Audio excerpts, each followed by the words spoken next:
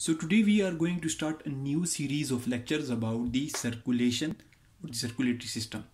The circulation in the human body is basically divided into two types: the systemic circulation and the pulmonary circulation. Here is the human heart, and it functions with two basic circuits. The right side of the human heart, it basically receives the deoxygenated blood from the human body, and it pumps the blood into the lungs. Here in the lungs, the blood gets oxygenated and it returns to the left side of the human heart. Then the left side of the human heart, the left ventricle, pumps the blood into the whole body. The body takes out the nutrients, the oxygen, and puts the waste material into the blood, and that deoxygenated blood, it basically returns to the right side of the heart, and then the right side of the heart, it pumps again the blood into the lungs, it gets oxygenated, it comes back, and it is pumped again into the human body. So basically these are two different circuits. The right side of the human heart and the vasculature, which is basically taking the blood to the lungs and bringing it back to the heart, it is making the pulmonary component of the circulation.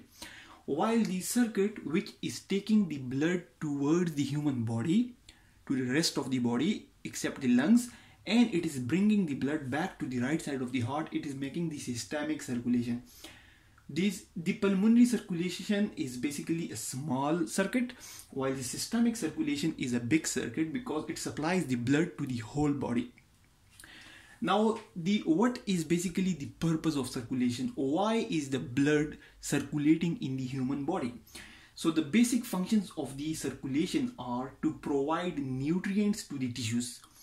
Here the oxygenated blood is coming towards the tissues. For example, here is the kidney or intestines or the human hand or arm, and the tissues, basically they are made of cells. So this cell, basically it is the basic structural and functional unit of the human body, and this is basically responsible for all the activities of the human body. So it must be supplied with nutrients, and this supply of the nutrient is basically with the help of circulation. So first function of the circulation is to transport nutrients to the tissues, and tissues are basically made up of cells. Now the second function of the circulation is to transport waste products away from the tissue.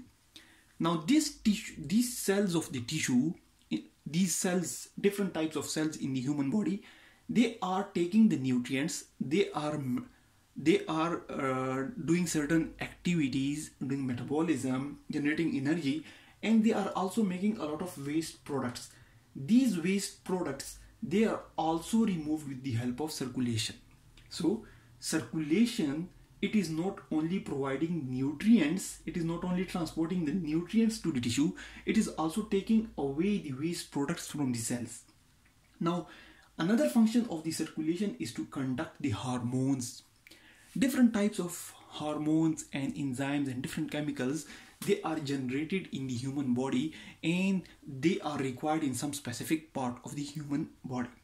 So the point where these hormones are needed, they are basically supplied, or they are basically transported to that point with the help of the circulatory system.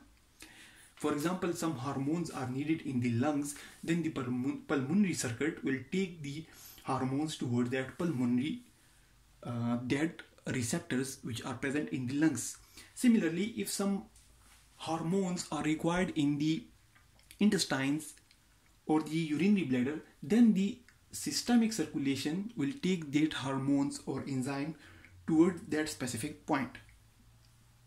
Finally, another important function of the circulatory system is to maintain an appropriate environment. Basically, the blood is coming and it is being supplied to the tissues, and tissues are made of different types of cells, but these cells, they need some proper some type of environment, specific environment with specific pH, specific temperature, specific amounts of sodium, potassium, calcium, specific amount of each and every nutrient. That environment which is required for the survival of tissues, it is being basically provided by the circulatory system. So the functions of the circulatory systems are to transport the nutrients, to transport the waste products away from the tissues, to conduct the hormones or enzymes or all the chemicals which are needed, and to maintain an appropriate environment for the tissues so that they can function in the optimum conditions. Now, what are basically the functional parts of the circulation? The heart is pumping the blood into the blood vessels, and the blood vessels are of different types, and all the blood vessels are basically taking part in the circulatory system. The first part of the circulatory system are basically the arteries. When the heart pumps the blood, it comes initially into the aorta. Aorta is a big artery, and this artery, aorta, takes the blood towards the arteries, and these arteries basically they transport the blood under high pressure to tissues, and they have strong vascular walls. The function of the arteries basically is to transport the blood under high pressure, because the heart is pumping and the pressure in the initial component of the aorta and the initial part of the arteries is very high, so their walls are very much vascular, and it is made in such a way that they can transport the blood in high pressure. Now the arteries feed the arterioles. Basically arterioles are basically the last branches of arterial system. They act as control conduits or control canals for releasing blood into capillaries. Now the heart is pumping the blood into the aorta. Aorta is taking the blood into the arteries. Arteries are basically converted into the arterioles, and these arterioles are basically the last part or the last branches of the arteries. They are basically the last branches of the arterial system. But the function of the arterioles or their characteristic is that they act as control conduits, control canals, because they have control over the contraction. They have strong muscular walls that can close or dilate the arterioles. Basically the wall of the arterioles, they are muscular and they can close or dilate the arteriole. Depending upon the requirement of different tissues, sometimes the blood flow to a specific tissue should be increased and sometimes it should be decreased.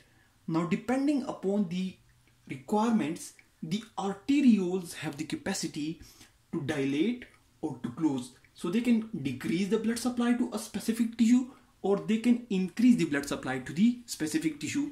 This property is not present in the arteries and it is very much prominent in the arterioles. Now once the arterioles are finished, they feed the blood into the capillaries that are the last part. Now after the arterioles we have the capillaries, which are very important component of the circulatory system. The capillaries are basically very small vessels. These are the capillaries. They are very small and they have pores in their walls. They have small pores.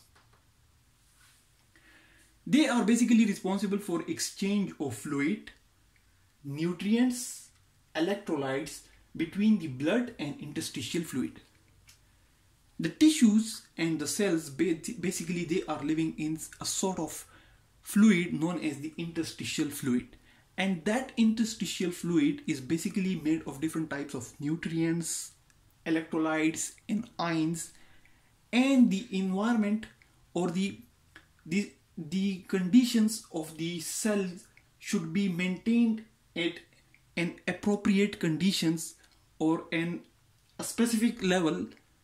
The pH, the temperature and the different types of nutrients in this interstitial fluid must be maintained in certain limits, and that thing or that environment of the interstitial fluid, it is basically achieved with the help of capillaries. The capillaries have the capacity to exchange the fluid. It may give oxygenated blood to the cells, and it may take deoxygenated blood or the waste material from the cells or the interstitial fluid.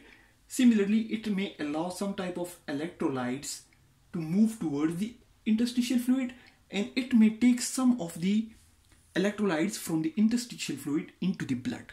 So that's the purpose, or that's the function of the capillaries.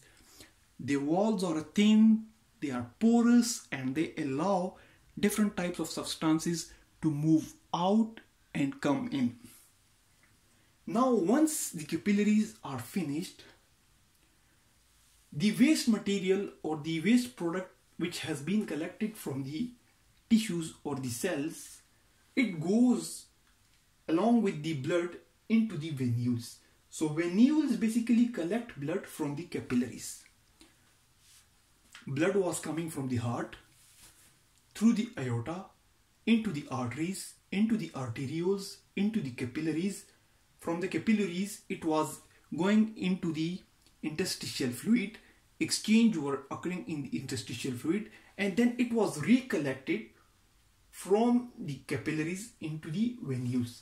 So venules basically collect the blood from the capillaries, and the capillaries then they feed that blood into the venules then feed that blood into the veins.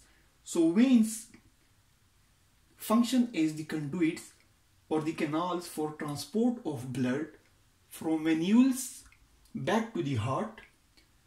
Now these veins, they basically receive the blood from venules, and the walls of the veins, they are basically thin, they have low pressure, and they act as a reservoir of blood.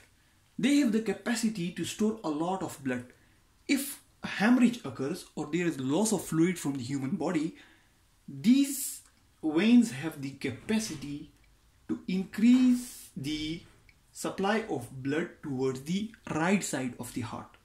So the arteries basically, they will transport the blood under high pressure to the tissues, and they have strong vascular walls.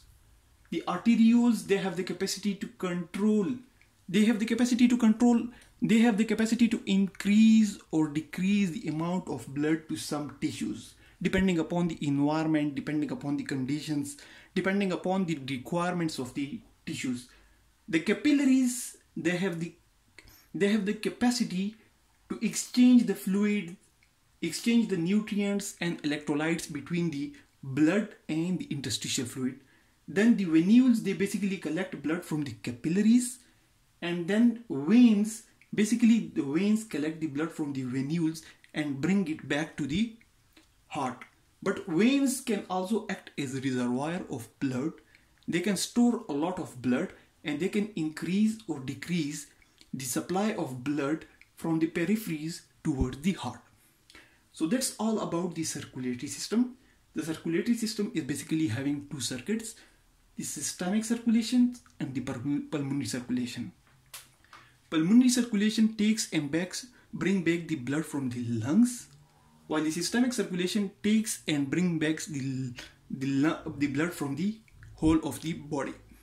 The function of the circulation is to transport nutrients to the tissues, transport waste products away from the tissues, conduct hormones towards the tissues or towards the target sites, and to maintain an appropriate environment in all the tissues for survival.